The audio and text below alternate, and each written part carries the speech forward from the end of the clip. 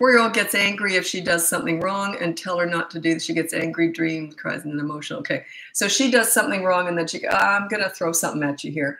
I'm suggesting you are right fighters, you and maybe your partner. She must see that it's wrong to be wrong and it's only right to be right. If children who do something wrong and get very upset over it usually are in a household that it's not okay to be wrong. Failure is not an option. It's usually people who don't like to lose, often poor sports, a lot of competition going on. You fuss over the wins, the losses are like, oh, well, you'll do better next time. You know, I don't talk like that. I wouldn't say that to a kid. As if they have to do better. It's okay to lose and it's okay to fail sometimes. Say, yeah, I failed all the time. That's how you learn. So that's usually, I could be wrong, but that's usually what grows that trait. When they get angry, when they don't get everything right, it's a learned behavior. They're not born like that usually. They're not usually born like that at all. That's something they've learned from you. So think about it. Am I right about that? I could be. I don't think so, but I could be. I'm going to read my top 3 tips for parenting teenagers. Number 1 is you listen to understand and show empathy. You don't listen to gather information to lecture with. If they want your advice, they'll ask for it. They already know it anyway, okay? So when you get good at what I call silent listening, they're going to tell you everything and they're going to trust you. Okay, number 2 is you negotiate pretty much everything. It goes something like this. I want your dirty clothes in the hamper. What do you want from me? You don't do it with absolutely everything, and there are exceptions, and there's a few little tweaks in how you do it, but that's the general idea. And then, because you got to give them a say in how their life goes. You got to give to get with teenagers, okay?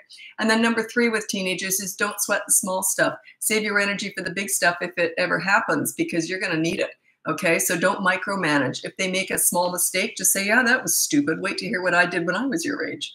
Like, be relatable. Teach them it's okay to make mistakes. That's how we all learn. They always say the road to success is paved with failures. So take that attitude with your kids. They're going to make mistakes just like you did when you were a teenager. You might not make the same ones, but toddler bites all the time. How do I stop her doing it? Check out my toddlers who hit, bite, etc. That might be a good fit for you. It's one of my many toddler courses up above.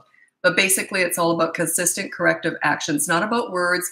You know, who was I talking? It was a client, I think. It must have been a client I was talking to. And they said, I told her it hurts my feelings. You're expecting a 2-year-old to give a crap about your feelings? You know, like...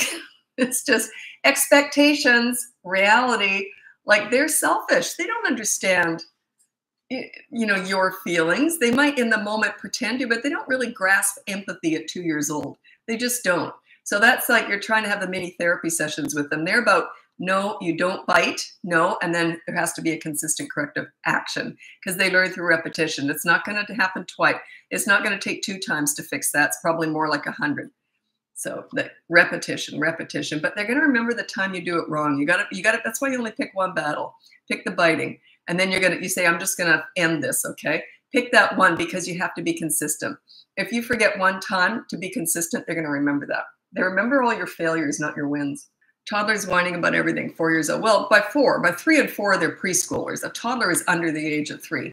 So, yeah, they're whining about everything. I would say, they're old enough, I would say, you know the tone of voice that you use when you say, I want that? Say, I'm not even going to answer that tone of voice anymore. When you talk to me like that, I won't even answer you.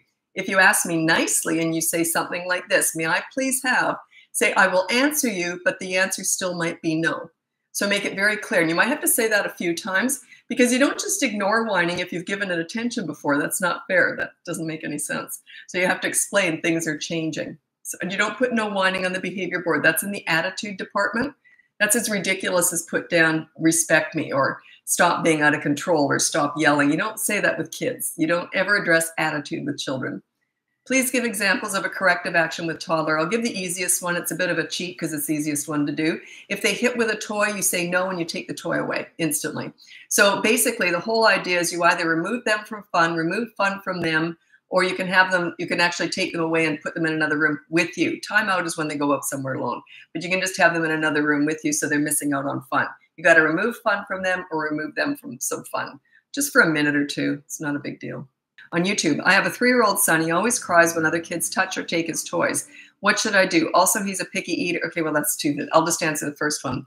So if he cries when someone else takes his toys, that means that he doesn't like to share. But is it appropriate? Like, what I mean is, does he have friends over? What you can do is you can say, oh, he's just going to have to get used to this. And you're going to say, okay, we're only going to put out in the toy room or in the family room what the other kids can play with, and put away his precious stuff. I had really precious stuff. I still am. I'm very fussy. But when I was a kid, especially, kids would come over and wreck my stuff. Everything I owned was perfect from day one right to I was an adult. Everything was in perfect condition. But friends would come over and they just disrespect my stuff and mess it up. So I learned at a very young age. Mom used to say, well, put your Barbies away then, or put your precious Barbie dresses away, the ones that you don't want ripped or torn or anything. So yeah, just have this conversation with them. Say, if you don't want to play, if you don't want to share that toy because it's your special toy, we'll put that away when you have friends over. So yeah, you can sort of manage that and figure out why he doesn't like it when other kids want to play with his stuff. Or is he out and about at someone else's house and he cries? Too bad, he's going to have to get used to that. He'll learn.